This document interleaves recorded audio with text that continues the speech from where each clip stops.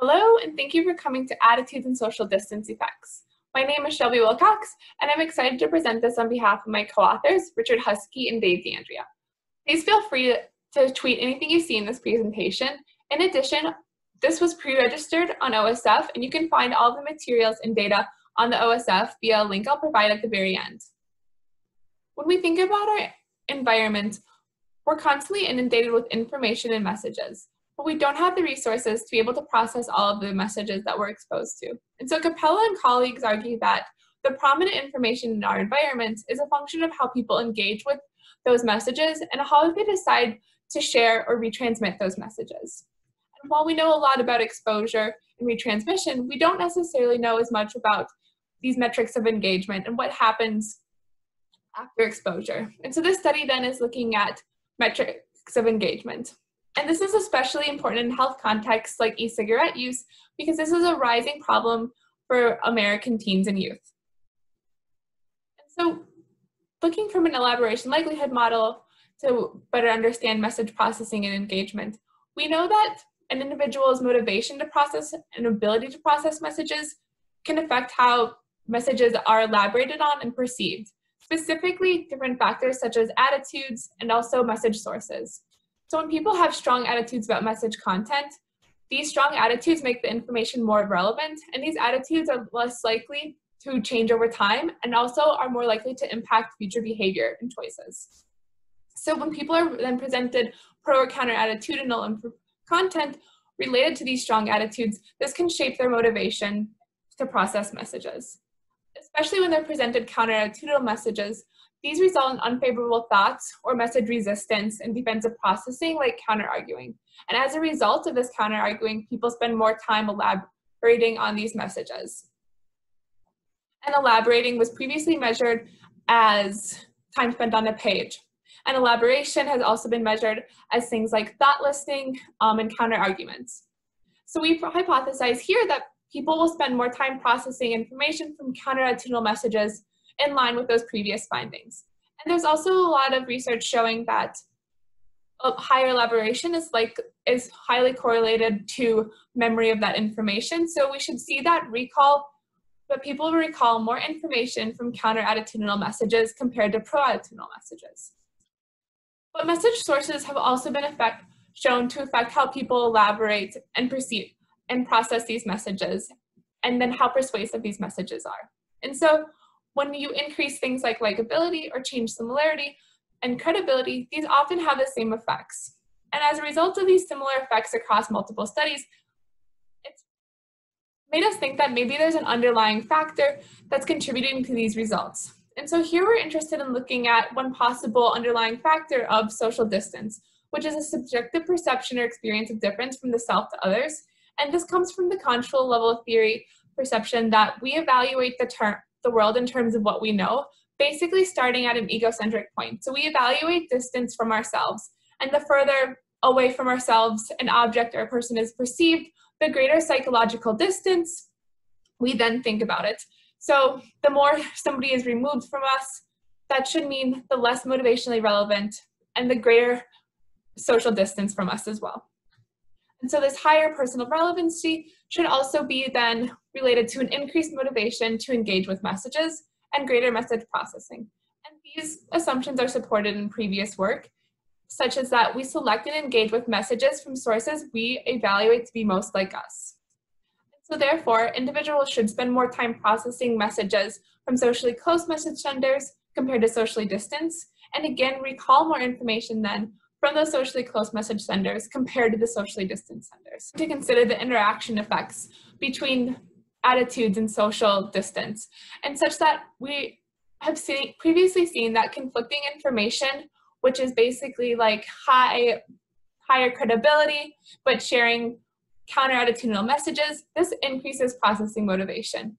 But at the same time, counter-attitudinally message from socially distant sources, or there's less motivationally relevant sources, increases discounting and has decreased reactance, so people aren't as motivated to engage with those messages. So we predict that processing time will be longest for counter-attitudinal messages from socially close senders and shortest for pro-attitudinal messages from socially close senders, and we should see the same effects for recall.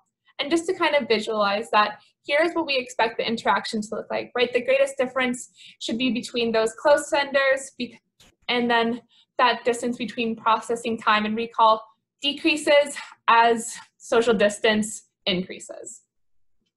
In order then to look at this, to test our hypothesis, we first had to create and test the message stimuli.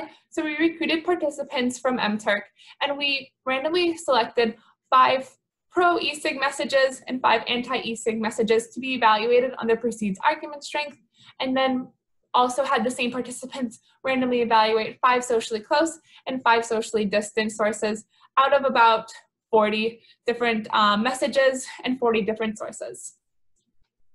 And so here then, after we selected messages that were matched on, the sources were matched on credibility and likability, and messages were matched on their perceived argument strength, we then created the final stimuli, which looks similar to this. And so the difference between the distant sources and the close sources are whether or not they depict stimuli and cues related to Ohio State, which is the population used in the main study. So in the example above, you can see that there's random leafs and pictures of a space not related to Columbus or Ohio State University, and that it's also mentioning another city. But on the bottom, there's a lot of different cues, such as the Ohio State Stadium. There's Ohio mentioned in the Twitter handle, and also the leaf of Ohio State used as a background. And then it's presented next to the either pro-e-sig message and anti-e-sig message. And then from there, we recruited undergraduates from Ohio State University via Sonapool. They completed the study online. We then showed participants either those pro-e-sig messages or anti-e-sig messages, so pro versus counter-attitudinal messages, and we varied whether it was a close or distant sender, and we showed that multiple messages varied on those dimensions. In addition, we then collected dBs of processing time, a covariate for baseline response time to non-health messages, and then A prime and B prime for our behavioral recall messages. I'm not going to dive into that, but I will talk about those a little bit later. And if you're interested, please ask more questions. So for the processing time, we recorded all of this on Qualtrics, and it was the time on page collected in milliseconds from when the page loaded to when the participants pressed the spacebar to move on from the message. And before each message, participants were reminded to please read the tweet completely and press the spacebar to move on. For the signal detection task, participants viewed 32 10-word segment clips, and 16 of these messages or clips were from the actual study, and these were the targets. And then they were shown 16 messages that were kind of fakes, otherwise known as foils. And so participants had 8 seconds to read and then respond to these clips. The procedure was that participants first viewed these non-health messages to get a baseline response time. And then from there, they viewed one health message at a time. And after they viewed the message, they completed counter-argument scale. And that was our manipulation check, basically our manipulation check for the counter-arguments. From there, they then after viewing all the health messages, they did the signal detection task. And then after doing that, they reported their perceived social distance from all of the sources. Finally, they reported their e-cig habits. And so e-cigarette users were those who had previously used e-cigarettes in the past 30 days. And just to remind you before going into the results, these are the predicted results that we expected for both the processing time and the recall. Before going into the results, an interesting finding was that our manipulation checks of the social distance did work. In addition, the counter-arguing was greatest for counter-attitudinal messages compared to pro-attitudinal messages from socially close senders compared to socially distant. So our counter-arguing measure does look pretty similar to this predicted interaction. But when we look at our processing times, we see something a little bit different. You can see that there isn't really much difference in how pro and counter-attitudinal messages were evaluated when it's from a socially close sender, but as that becomes more socially distant, there is a significant difference. So attitudes did have an effect on our processing time. However, people people spent more time processing pro-attitudinal messages compared to counter-attitudinal messages, so our hypothesis 1 was not supported. In addition, we did not find that distance affected processing time, so our hypothesis 3 was not supported. But we did find a significant interaction. It just wasn't in the direction that we predicted. So instead of the greatest difference being for socially close senders, we found that the greatest difference was actually for socially distant senders. And if we look at measures of A prime, we can see that on the left there's a measure of sensitivity. So the greater the sensitivity, the better people were at discriminating these target or the previously seen information compared to these new or fake information. Participants were better at remembering information from socially close senders compared to socially distant senders. But that attitudes did not affect these A prime measures, and there was not a significant interaction. Lastly, we see something similar for the B double prime or criterion bias, in that people were more liberal in saying, yes, I remember seeing this information for the old information compared to the fake information. So again, right, attitudes did not affect B prime, but distance did, and there wasn't a significant interaction here.